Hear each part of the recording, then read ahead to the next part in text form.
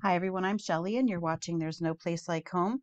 I'm back with another Question the Narrative video, and today's topic is mudflood, melted mountains, and the day of the Lord. I had been preparing to do another video about an interesting theory that I've come up with about resets, but I realized that I would not have time to get that video done tonight just because it's already late. But I wanted to share things that I have been coming across both in my email and that the Lord saw fit to drop into my inbox just recently, which is one of these photos here. This is one of many that were sent to me, and I will go over that email in a bit as well.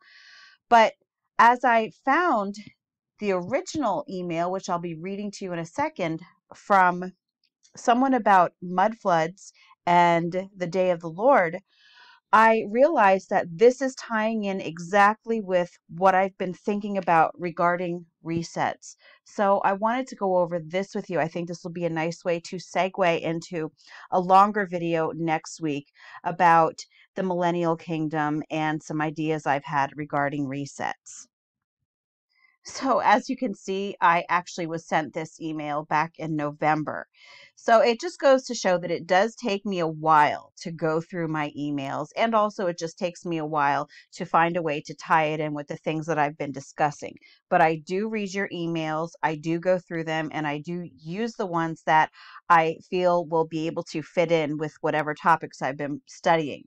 And this one is about mud flood and melted mountains scriptures. And I wanted to go over that with you today because it's something that I have been thinking about regarding the Bible and resets, because we often think of the more prominent, what we would call resets in the Bible, like the Tower of Babel and Noah's flood. But there are many, many more resets that are spoken about. And it's a possibility that these types of resets may have been going on throughout history, even closer up into modern times. But that's what I'll be getting into next week. Let's just read what Jackie, I hope I'm saying that right, has to say. Hi, Shelley. For a number of years now, I've been looking into a lot of the same subjects you've been covering. I really enjoy your videos. Not too many believers want to discuss what we see as truth being uncovered. Since Scripture is our source for truth, I've been looking into what may have caused the melted mountains and structures and the ground covering old buildings. I've come across a number of scriptures that may possibly be the answer. We debate if the millennium has come and gone, but perhaps there's a different understanding to what caused all the destruction. Could it be possible that the day of the Lord's anger was already carried out on the previous sinful generation? Actually, I've come across several different episodes called the Day of the Lord in the Bible. We know Yah has sent many judgments on people in the past, so why not consider that he did so again in the last 100 to 150 years as prophesied? Here are some of the scripture verses that may give us more insight. And I'm going to go over these verses with you. I have them all pulled up already, so we're just going to read the rest here. Here are some of my thoughts. Perhaps the mountains were twice as big as they are now, and the melting of the mountains caused the mud flood. And the fire of his indignation burned structures as well as destroying an evil populace. It's a paradigm shift from the thinking that God only did things in the ancient past and will one day bring judgment in the future, but doesn't work throughout all ages, even ours. Thanks, and keep seeking. Your sister in Yeshua, Jackie Dreyfall. Thank you so much, Jackie. This is so insightful. Thank you for all of the scriptures that you have shared. We're going to be taking a look at them. And yes, this does fit perfectly with what I've been thinking about, in that we always look at the judgments in the Bible as only happening during biblical times, but we forget that he is the God of us too. He is our God. He was the God of 100 years ago. He was the God of 1,000 years ago. And why would he stop judging nations that are going against him just because we look at the Bible and think, okay, well, the Bible's been written in completion. We're done. Let's close it. None of these things are going to happen for the rest of us because they're not written in the Bible. No, I don't think that's the way that we should look at these things. But let's read some of these. So Micah 1:4 tells us, And the mountains will melt under him, and the valleys will split open like wax before the fire, like waters poured down a steep place. How many videos have we seen recently about what look like melted structures, melted mountains, melted buildings? I'm going to read the King James verse also. I'm not going to keep reading both for all of them, but I just will for this one. And the mountains shall be molten under him, and the valleys shall be cleft as wax before the fire, and as the waters that are poured down a steep place. Next, I'm going to go to Nahum 1:5, and I just wanted to tell you that the other email that I'm referring to, that he actually shared a bunch of photos that he took that perfectly illustrate, like these two emails seem like they should just go together. And the photographs that I'm going to be sharing with you perfectly illustrate these verses. So Nahum 1:5 says, "The mountains quake before him, the hills melt, the earth heaves before him, the world and all who dwell in it." Isaiah, this is Isaiah 13. And let's see, I'm going to go back because I probably forgot where this one started. Okay, 9 to 13. Behold, the day of the Lord comes, cruel, with wrath and fierce anger, to make the land a desolation, and to destroy its sinners from it. For the stars of the heavens and their constellations will not give their light. The sun will be dark at its rising, and the moon will not shed its light. I will punish the world for its evil, and the wicked for their iniquity. I will put an end to the pomp of the arrogant, and lay low the pompous pride of the ruthless. I will make people more rare than fine gold, and mankind than the gold of Ophir. Therefore I will make the heavens tremble, and the earth will be shaken out of its place at the wrath of the Lord of hosts in the day of his fierce anger. Isaiah 24, 1-6 says, Behold, the Lord maketh the earth empty, and maketh it waste, and turneth it upside down, and scattereth abroad the inhabitants thereof. And it shall be, as with the people, so with the priest, as with the servant, so with his master, as with the maid, so with her mistress, as with the buyer, so with the seller, as with the lender, so with the borrower, as with the taker of usury, so with the giver of usury to him. The land shall be utterly emptied and utterly spoiled, for the Lord hath spoken this word. The earth mourneth and fadeth away. The world languisheth and fadeth away. The haughty people of the earth do languish. The earth also is defiled under the inhabitants thereof, because they have transgressed the laws, changed the ordinance, broken the everlasting covenant. Therefore hath the curse devoured the earth, and they that dwell therein are desolate. Therefore the inhabitants of the earth are burned, and few men left. This really makes you think of all of these photos where it seems that there are no people to be found anywhere, doesn't it? Isaiah 42:15 says, I will lay waste mountains and hills, and dry up all their vegetation. I will turn the rivers into islands, and dry up the pools. Isaiah 54:10 says, For the mountains may depart and the hills be removed, but my steadfast love shall not depart from you, and my covenant of peace shall not be removed, says the Lord, who has compassion on you. Psalm 97, 1-5. The Lord reigns, let the earth rejoice, let the many coastlands be glad. Clouds and thick darkness are all around him. Righteousness and justice are the foundation of his throne. Fire goes before him and burns up his adversaries all around. His lightnings light up the world. The earth sees and trembles. The mountains melt like wax before the Lord of all the earth.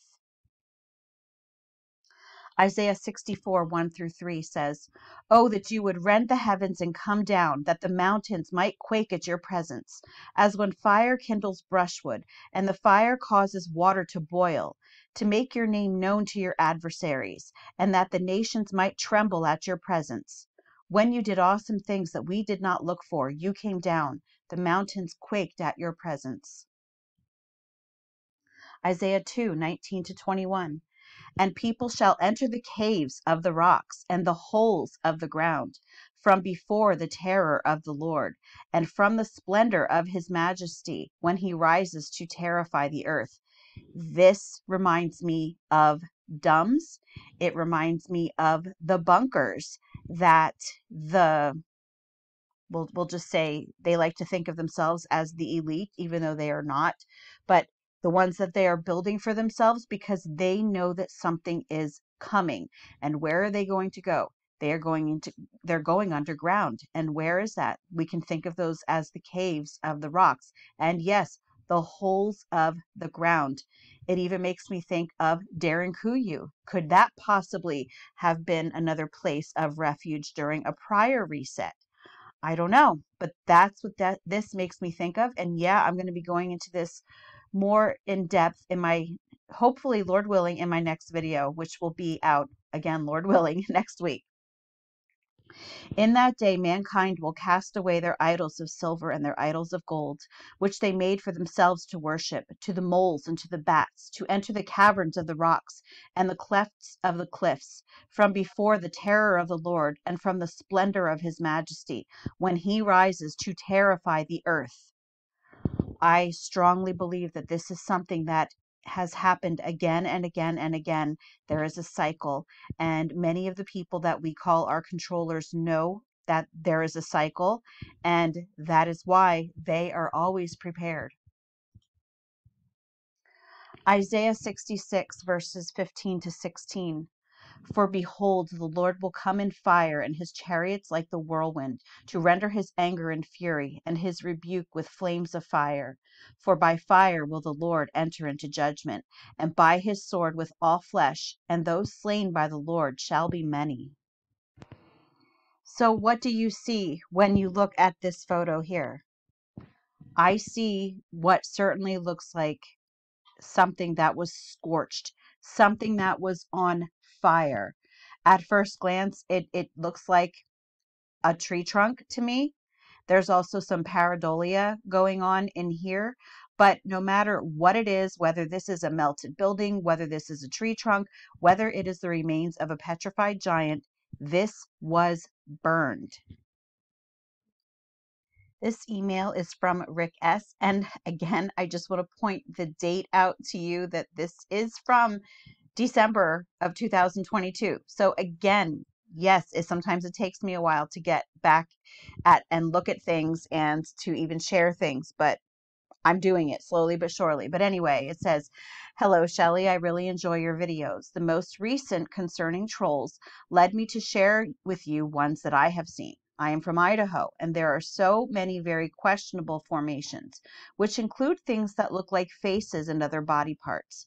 Southwestern Idaho and the Owyhees, I don't know if I said that right, are a bunch. There is this one called Old Man of the Mountain. You need to put in Owyhee or you will get the more famous version. And this is the Old Man of the Mountain Owyhee. So I have that one here. Yes, this certainly does look like it is some sort of petrified humanoid being. It could also be some sort of structure. It could also just be rocks, but if you are looking at this, yes, it certainly does seem to look like some sort of humanoid. And you have to think, if some of these titans could be petrified, how were they petrified? Well, many of them may have been petrified when the mountains did melt, and possibly that is how many of them ended up kind of cleaved together, was through the melting.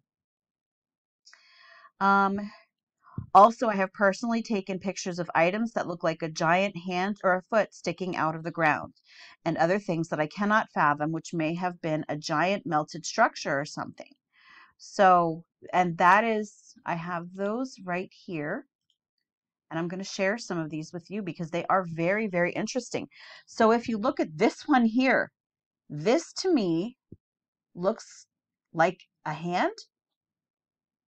It looks like the fingers are curled down here. This could be a thumb, wrist, forearm. Over here, I don't know how large this is, but they almost look like openings to a building, maybe where windows were, but they could also be, you know how sometimes you find those, what are those rocks called? The sponge rocks. It kind of reminds me of those as well. Here's a close-up of what I think looks very much like a hand.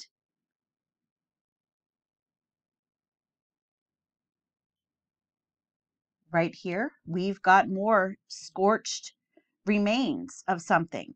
Again, I'm not sure what these are the remains of, whether they are melted buildings, because they certainly could be that. This almost seems like it's the top of a turret and a tower. But yes, you see the charred look of something that was here before. And this is a close-up of the one that I said looked like a tower or a turret.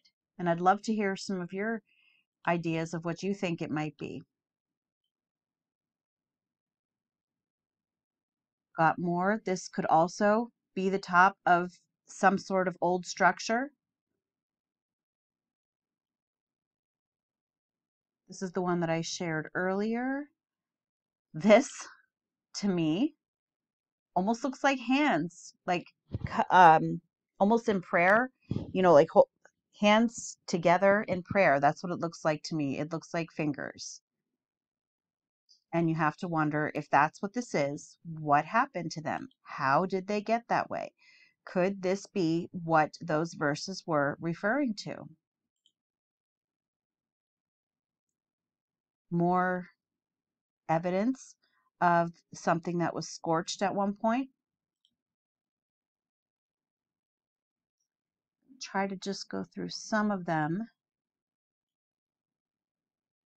This looks very interesting. Looks like it could have been some sort of buildings, also melted. And this too, I was looking at this earlier too, and this looks to me like it could be a melted building. And again, I'm looking over here, and to me, they look like openings, but again, I don't know how big they actually are. But they don't necessarily have to be doorways, so they don't have to be that big, but they do. This does look like it was once some sort of building that was, yes, that was melted.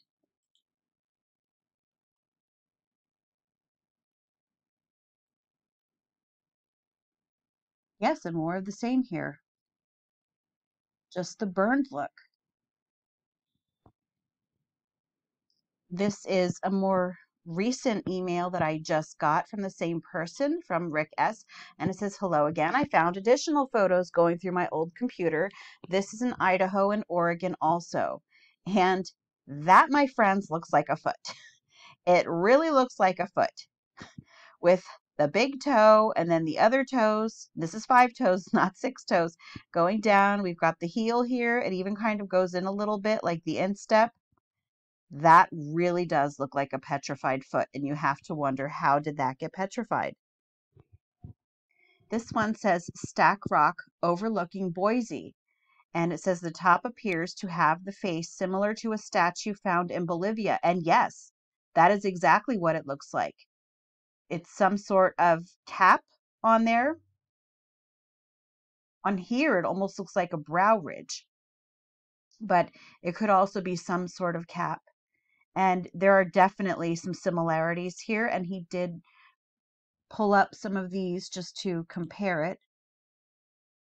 So yes, very, very similar to what he found. And again, this was in it's overlooking Boise. And this is what it looks like on the actual hill. What would you call that? Rock? It's buried in there. And it certainly looks like it was, what's the word I'm looking for? I could say melted together, but it almost looks like a conglomerate, a conglomeration of different things. and that kind of got stuck in the middle of it. So the question that you have to ask is, what happened? And if these things have happened in the past, are they still happening now? And can we be attributing these sort of instances to many of the other things that we're seeing in more recent history, like the other email said from Jackie, like 150 years ago? Could we be looking at things like this? Things that are written about in the Bible. So anyway, I hope that this at least intrigued you enough that you're going to want to check out my video next week, because I'm really excited to do that one. But again, it was already really late at night, and I know it's going to take me quite a bit of time to get that one together. But I hope that you enjoyed this. And I want to thank everybody who sends me these emails, because that's one thing. I have people telling me all the time, women aren't supposed to teach. And I know women aren't supposed to teach, but that's not what I consider myself doing here. I'm sharing information with you. That's what I'm doing. And very often I learn more from my commenters and those who email me than I probably teach to anyone else. I'm just here sharing my opinion, the things that I find, the things that I find interesting, because I like to talk about it and I like to share and I like to see what others have to say about it too. Anyway, that's all that I have for you today. If you like this video, give it a thumbs up. If you haven't subscribed yet and would like to hear more of what I have to say, I would love if you would do that. If you have any questions or comments, you can leave one either here or over on Instagram.